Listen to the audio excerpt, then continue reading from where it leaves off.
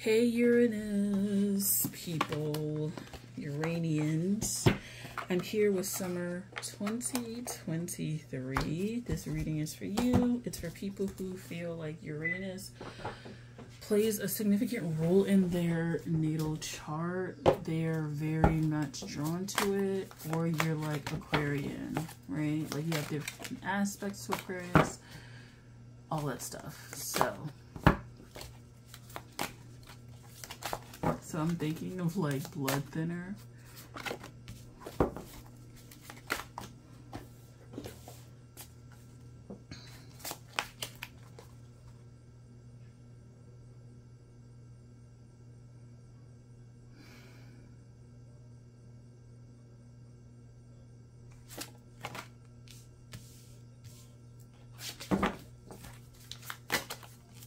And if anyone's wondering, sorry, I'm using the Starman Tarot.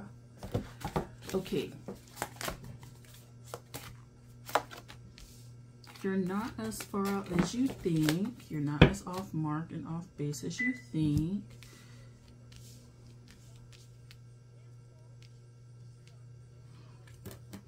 And you're not as bad as you think. Wow. So, some of you have a hard time looking in the mirror because you don't like what you see. A lot of repressed anger at oneself. Looking at yourself, why can't you be as pretty as the people on TV or as whatever? It's a very comparative energy, right?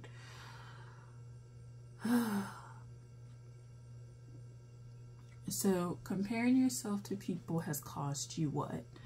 What has it cost you, and what shortcuts have you been trying to make because you're trying to be someone else or do something else or do something very quickly, make very rash decisions, very quick decisions?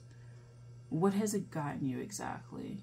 You need to really like figure that out before you decide that this was like a good decision. I think it's not how you feel, excuse me, per se, although it does play a part, but it's like how you look, I guess, energetically. Like energetically, because you could feel fine, but energetically and spiritually be like very bankrupt, right? Or very spiritually, energetically exhausted, but still on the physical level feel like pretty decent. So this would be like the reading for people who like maybe have a lot of tears, holes in their auras, who have a lot of maybe very different colors in their auras, conflicting energies within their auras, like stuck threads in their auras, stuck energy, like basically. And you would have to try and figure that out.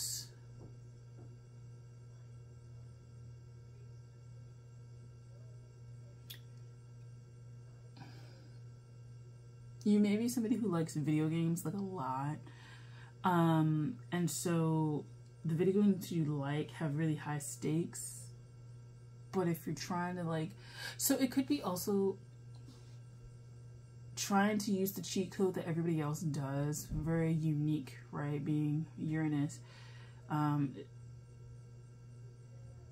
But trying to use the cheat code that everybody else uses is not conducive for you and where you're trying to go and what you're trying to do.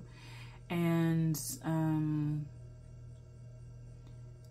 what you feel like is a shortcut for other people really is an obstruction to you, because it doesn't feel like energetically you jive with it. Like energetically you don't jive with it. You could be a very repellent person, and you may feel that energy when you interact with people, places, things. It comes off very punitive. Like when things are not aligned, it feels very punitive to you. It feels very restrictive, very punitive, very easy come, easy go. And that could wear on you a lot, especially if you have to kind of turn over. I was going to say cellularly turn over, but if you have to turn over a new leaf like a lot, it could wear on you a lot.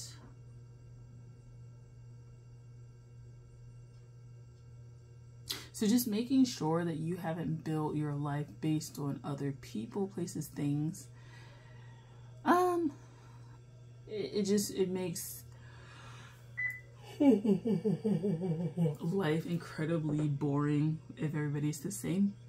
It makes life incredibly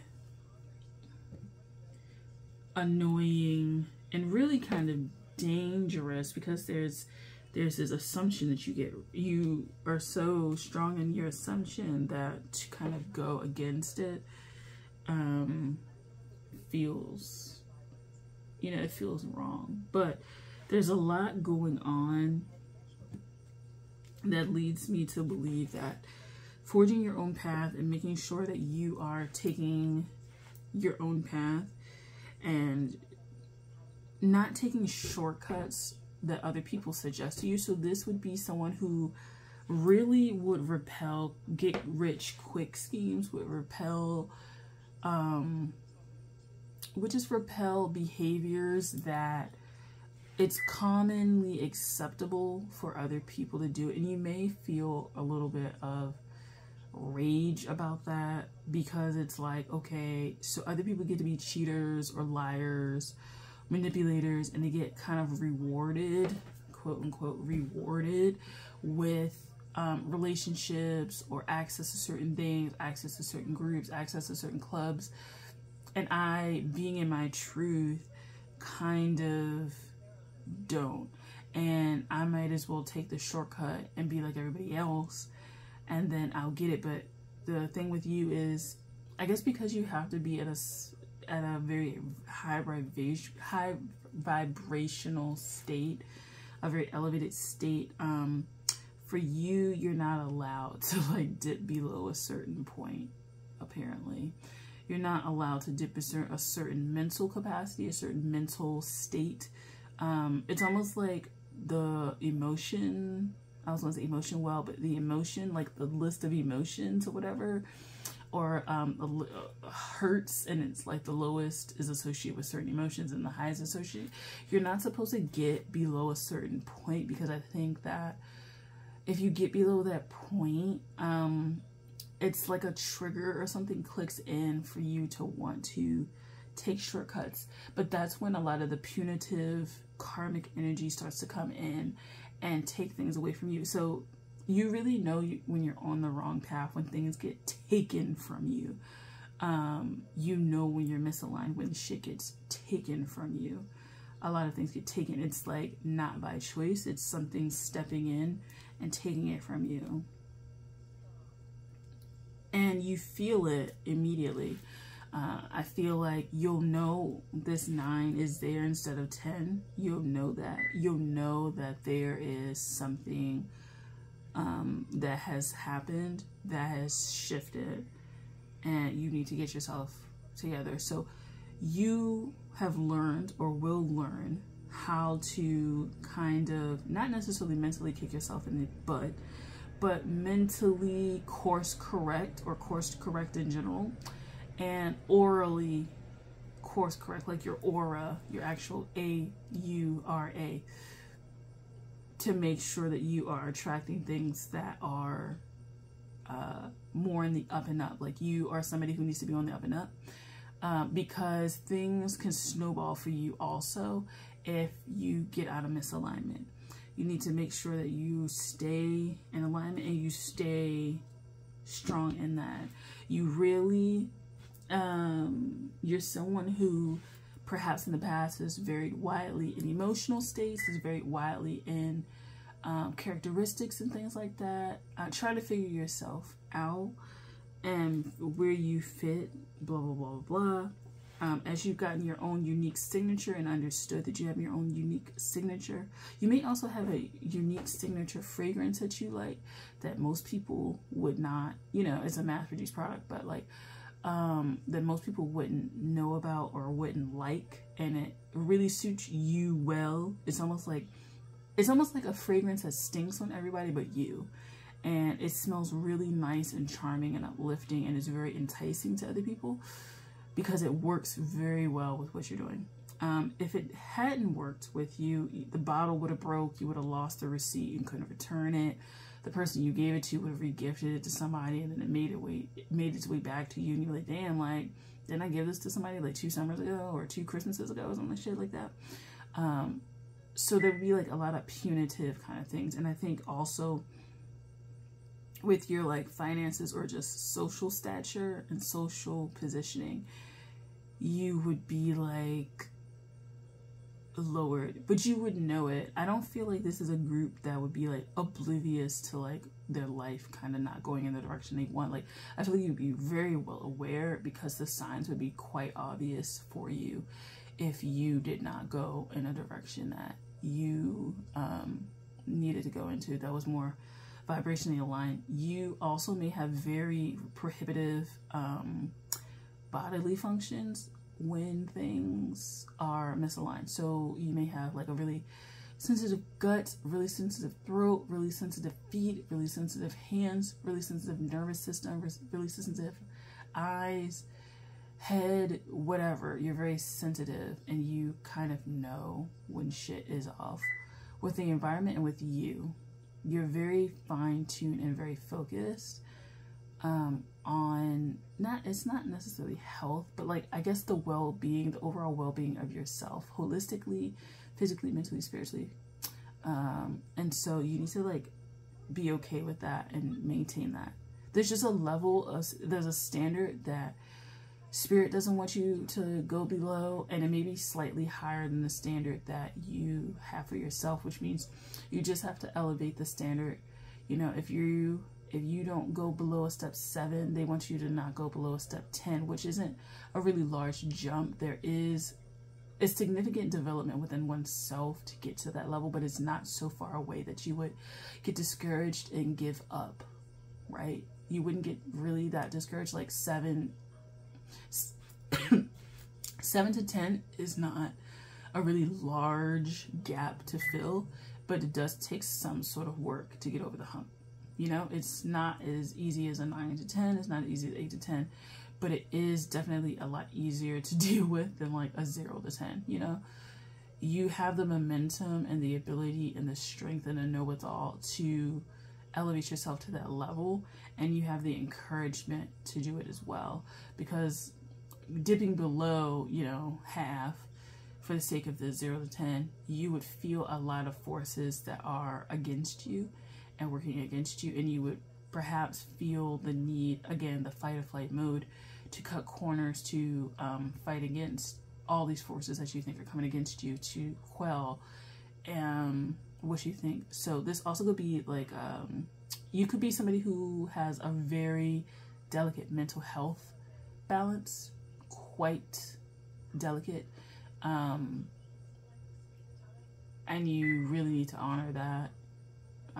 You could be very thrown off very quickly, it seems like, with mental health issues if anything goes wrong. So perfectionism, things don't have to be perfect according to other standards. It has to be perfect according to the standards that you set, but the standards that spirit sets, because again, you will know punitive actions if you get it wrong.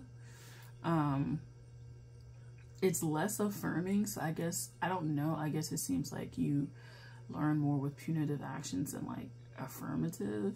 It's not that you don't get affirmed, but I kind of feel like you need it obviously clear to you that you're going in the wrong direction, and you operate, I think, very in a way where I think it's not that you look for negatives, but I do feel like your line of sight is very clear, so that anything that disturbs that line of sight is very immediate. So you could be somebody who's very neat, you could be somebody who's very much disciplined, very much in order, very much you're just very like, because your life is so stable, so to speak, any disturbance really is magnified within you and within a situation, and it could be quite disturbing to you. And so, like, again, the mental health balance may be pretty fragile. Sorry for saying it like that, but it may be like that. So, yeah. So I would say make sure recalibration and making sure that you understand punitive nature of things. You may, in your later years, or, you know, want to transition, it may flip where you start to see more positive things. You may struggle with that because you're so used to the more punitive observation. But I think that perhaps for where you are, that would be really, perhaps with these swords and things like that, you are in a more mental state of being. And as a result, it just makes more logical sense to not be in a more feeling state, which I think would be more positive associations. I think you would really be embodying all of that. And I don't know, perhaps you're not ready to embody that just yet, but it doesn't mean that that's bad. It's just how you operate right now. And I think you also need to know, with Uranus, particularly Aquarian energy being fixed, that you're not necessarily fixed, is that you need to work how you work and how it's working for you until it doesn't, and then pivot. And you'll know how to pivot when you get there, or you'll learn how to pivot, and you'll adjust to what clues you get when you are going in the right direction for yourself or the wrong direction for yourself. Okay. So I think you have gotten overloaded with information, and so I'm going to stop right here. I hope that you are able to process this. I hope that it's insightful, impactful, inspirational to you. But that's all I have, Uranus. So I hope that you, like I said, enjoyed this reading, and I'll catch you guys for fall 2023. Thank you. Bye.